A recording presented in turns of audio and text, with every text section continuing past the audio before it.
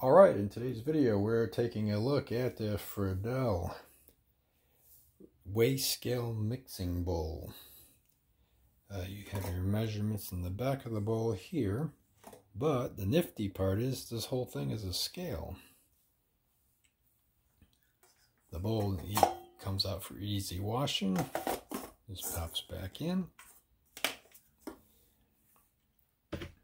And let's take a look at measurements. The entire thing from front to back with the handle is about 11.5 inches.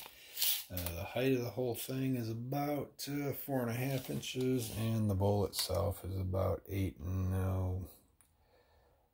little under 8.5, 8 3/8 to be exact.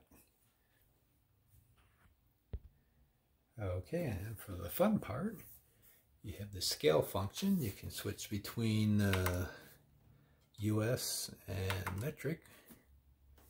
You also have a mode button, which you can switch this to water, milk, oil, or flour.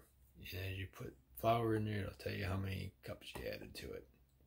It's pretty cool.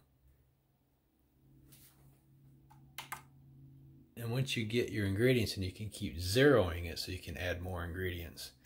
Okay, in the US, a US nickel weighs 5 ounces, or 5 grams, sorry, 5 grams. Put that in, it goes right to 5 grams.